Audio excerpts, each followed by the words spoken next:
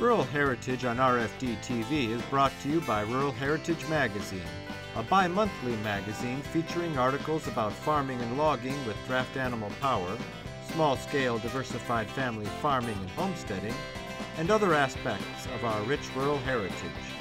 Rural Heritage Magazine, borrowing from yesterday to do the work of today. For subscription information, please call 319-362-3027 or order online at www.ruralheritage.com. Hi, I'm Joe Mishka welcoming you to another half hour of Rural Heritage, where we bring you stories of people borrowing from yesterday to do the work of today.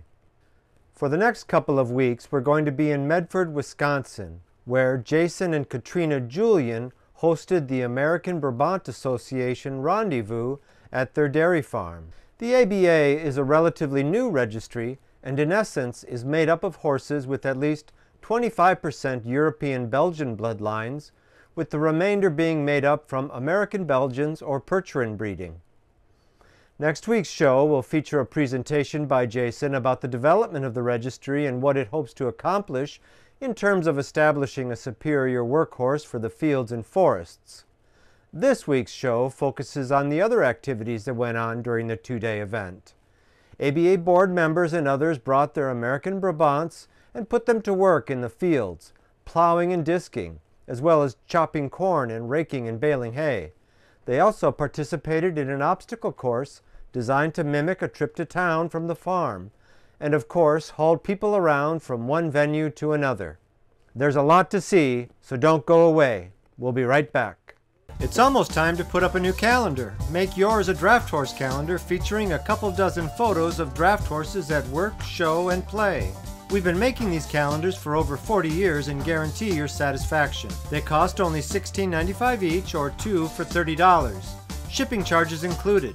Just call 877-647-2452 or visit www.ruralheritage.com. That's 877-647-2452.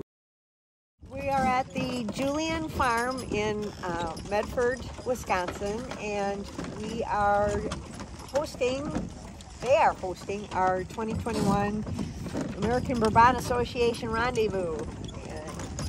Basically, it's a educational and fun get-together. We want to invite the public to learn more about our breed, get up close and personal with them, and see some of the different things they do, and basically what good horses they can be for field and forestry work and what they're bred for.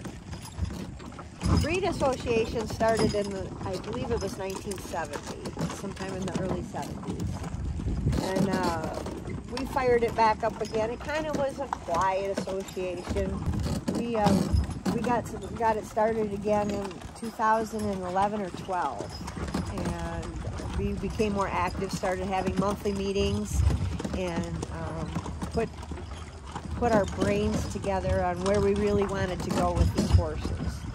And so then we started working actually towards a registry for these horses, which we started in May of 2018. So, and that's where we are right now. We have, the last count, we had 400 horses, give or take a few, registered in our registry. And these would be percentage horses from 25 to 100%, and it also includes approved mares for breeding. The animals registered, like you say, they range anything from 100% European Brabant Belgian, yes, to something that is 50%? 50% to 25%. Okay. Or that little stallion who's running the treadmill is a 25% verified European Belgian in him. So it's based on what the owners can verify. If you have evidence or a breeder's affidavit saying that, yes, my European Belgian stallion bred this mare and produced this foal, then we can use that information to register. Yes. Ooh, yes. This one here, his mother is a sorrel American Belgian. And this one here, his mom was a cross off the PMU farms in Canada. And their sire was a 100% import from Belgium. what are the approved crosses that you can use with the European Brabant for the American Brabant Registry? Is it Percherons and Belgians? Percherons and Belgians and Suffolk. We are accepted, but basically we keep it, it's a case-by-case basis. Okay. So we don't, we don't accept any light horse crosses because we want to make sure we keep the bone in the hoof and the bulk that we want, and we don't accept Clydes and Shires because we're trying to get away from the feathering. Like the European Belgians are so heavy feathered these days, and we suspect feathers are a cause for some of their leg issues. If not CPL, then certainly for scratches and other types of dermatitis that they get down there. How has the American Brabant been received, do you think, by people? My personal opinion is I see it as 50-50, because there are people looking for these types of horses that are easygoing, work horses, good-minded. You can see by this gait here, we're not getting anywhere quickly. So that's how I've taken it. Even amongst my friends, I've got friends that say, oh, they go too slow for me, but I think we're doing okay. I know the CPL scares people, but we don't want to scare people. We just want people to know. You see this beautiful horse with these beautiful feathers, but there might be something secret under there that you're going to want to know about. And if we get more people aware of that, then maybe we can work more towards breeding it out. There are degrees of it. Right, that's what I mean. Yeah, so it's, for anybody who deals with full-blown CPL, it's hard for me to see horses like that. You know they're not comfortable. It's high maintenance. It's just not a fun thing to deal with. And it reduces their health, it reduces their workability, it reduces their lifespan. Like I explained before, the sire of these two died at 15 from it. So we really want to see it go bye-bye. And the other thing is that with other breeders out there, I mean, it could find its way into the other breeds. Right. We do know that Percherons and American Belgians are not free of it. They don't have it to the extent that anything with European Belgian in it seems to have. But if they're not careful, they're going to run into the same issues. That's my opinion. So, but I just like to see my horses comfortable. Right. If they're comfortable, they work better. Right. And there are people, they just don't want to talk about it. For whatever reason. Sure. But with what we as a board are trying to do includes education, and that's part of it. Get your head out of the sand. You betcha. Yeah. It's no different with other breeds who have different issues. German Shepherds with hip dysplasia. Sure. Dalmatians with deafness. So all things that is important if you're a breeder to be aware of. If you enjoy seeing how our ancestors lived during America's rule yesterday, you're going to love looking at these books. Volume 1 is Fieldwork, showing horses and vintage tractors preparing seedbeds, planting, cultivating, and harvesting the crop. Volume 2 shows the work being done in the barn and farmyard, feeding and watering the livestock, getting the crop into the barn, milking the cows, shearing the sheep, and collecting the eggs. In Volume 3, we go inside the home to see the family in the kitchen canning vegetables, in the parlor listening to the radio, and in the dining room for family supper. We also head into town to shop at the general store or visit on the town square on Saturday night. Each book has over 140 large format pages. They sell for $24.95 each, or you can buy 2 for $44.95, or all 3 for $54.95 plus shipping. Call 1-877-647-2452 to order. That's 1-877-647-2452.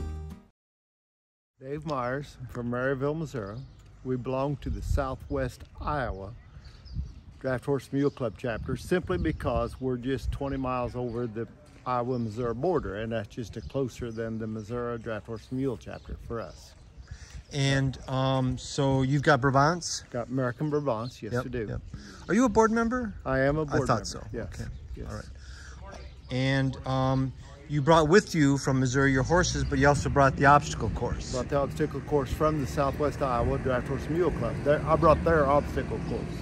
And describe to me what that obstacle course is based on. Okay, it's based on a trip to town. We start out, you're ready to go to town, but you have left your wagon in the corn crib or the alleyway of the barn.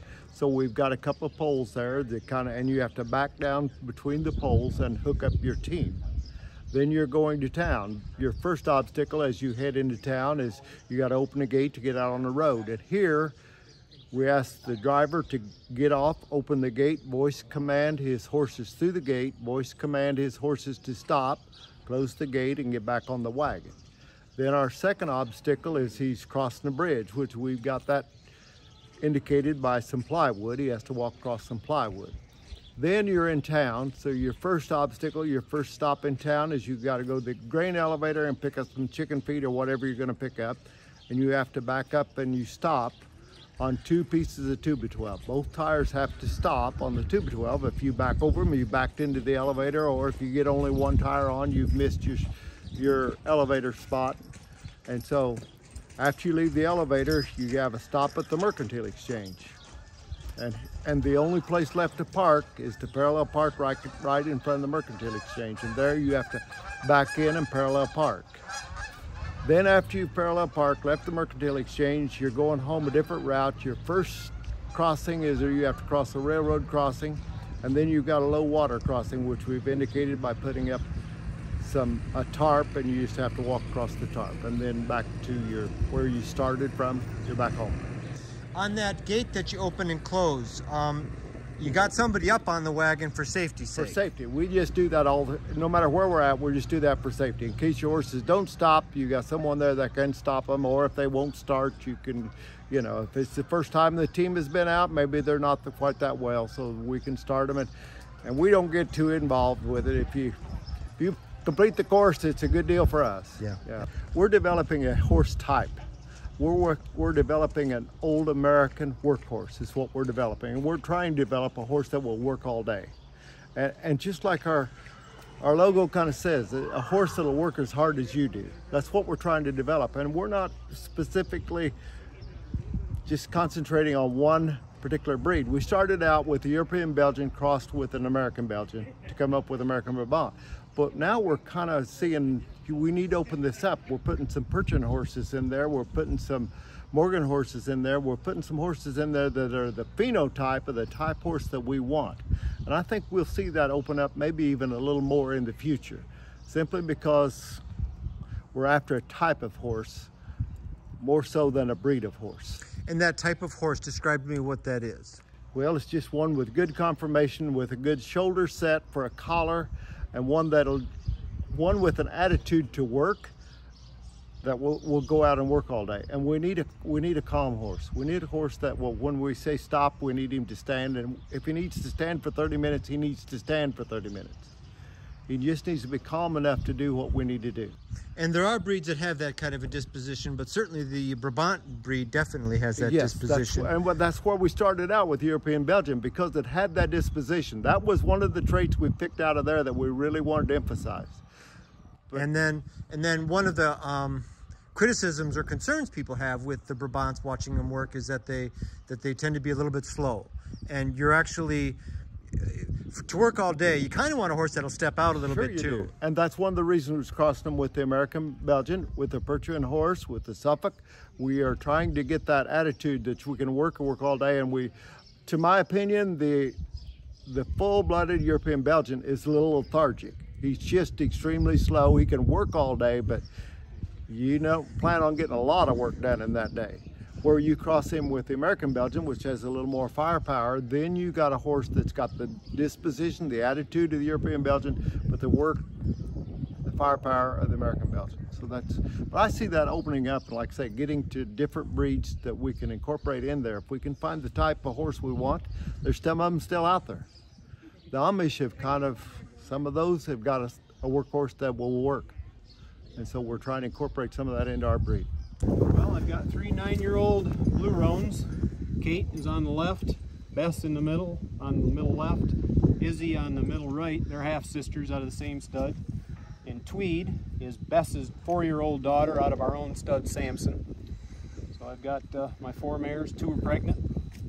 Kate is bred to a blue roan stud due in May, and Izzy is bred back to our own stud, a bay roan stud, due in late May. And Kate is 100% imported. We didn't import her. We bought her when she was 5, and basically broke her from there. She'd never had a whole lot of work done. So.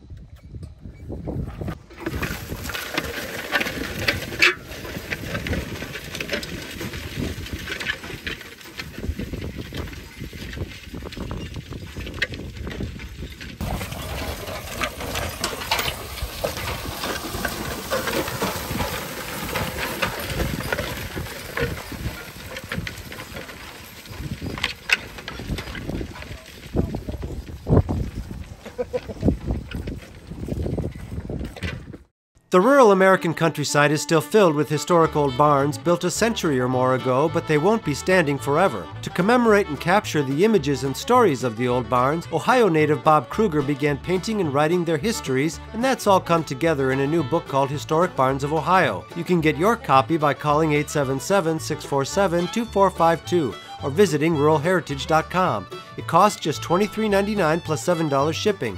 Call 877-647-2452. I'm Wes Lufer. I'm from southwestern Wyoming. And what do you do out there? I ranch, raise some beef cattle. 200, it varies from year to year, but 200, 225 cows on a good year. And that's pretty much what I do. And you put up a lot of hay? I do. We try and figure 2 tons of hay per cow to get through a winter, and some years I use less, some more, but that's what I try and shoot for. And you do most of that work with horses and mules? Yep. Mostly horses now? Yep. Well, I'm still using two teams of mules. Oh yeah, okay. But the one team's aged a little, and I gave them more time off. Okay. Use a lot more young horses. And one of the things that you do is you mow with a trailer mower, Yes. I&J trailer mower Yes. with a motorized. Yeah, I've got 2 of them actually. I've got a 7-foot and a 9-foot. And I do use the McCormicks too. When I've got enough teamsters, I'll put them in the field, or if the conditions are better for the McCormick. And, so it varies, but I mostly use the I&Js. They're a higher production by a long shot. Just from the standpoint of 9-foot bar and a 7-foot bar and less drag. It wears my teams out a whole lot less. And you put up how many cuttings? Is it just one cut? Yeah. But I'll put up somewhere around, on a good year, 1,200 ton of hay. I've put up as much as 1,500 ton. This year is probably more like 700 ton of hay. And this is mostly round bales? Yeah, round bales, loose hay, a little bit of square bales. I kind of vary it. And I did cut a bunch, and I had a guy come in and custom bale some 3x3 bales for me. Well, actually, they wanted me to judge the halter class for the Brabant, American Brabant, and I also wanted to come back and look at breeding options, see some demonstrations, and network with people. You know, I've got some Brabant cross horses now that I'm using, and I kind of am looking down the road at breeding options too. You like them? I like them. The ones you have? Yep, they're a good horse. I mean, we talk about the right size of horse, and I believe that's true. Much more than 16 hands is not too useful for me. And so the Brabants that you have, they move along pretty good? They do. They've got a really good flat walk, and mostly, you know, I've had a horse with a lot of action, some horse that want to jog or trot, and that's good for a day, maybe 2. But throughout the season, that horse with a good level, 3.5, 4 mile an hour walk, he's just going to last. He's going to get more done, not wear himself out, not sore himself up. It's just really efficient. And these horses are that, especially with the cross. You mow hay, you rake it into windrows, and then you bale it with a square baler. Yep. Is that custom baling then? Do you have somebody come in with a tractor? I've got an old, I have a guy custom bale the 3x3s. I do put some loose hay up too. Okay. So that's with a buck rake and rake. overshot or something? I don't have the stacker put together. Ours is worn out.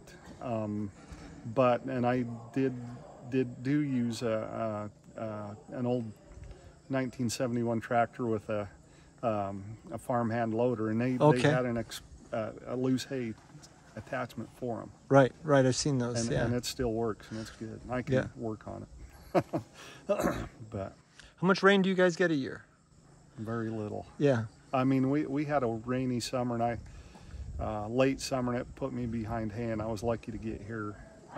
Probably 2.5 inches this summer in various little storms. Little storms meaning under a quarter inch. These guys would laugh at it. You rake the hay with the horses? A lot of it. Not always. I mean, I will throw a tractor in and catch up. Yeah, right. And that's the kind of the mixed power thing. It's too important. It is.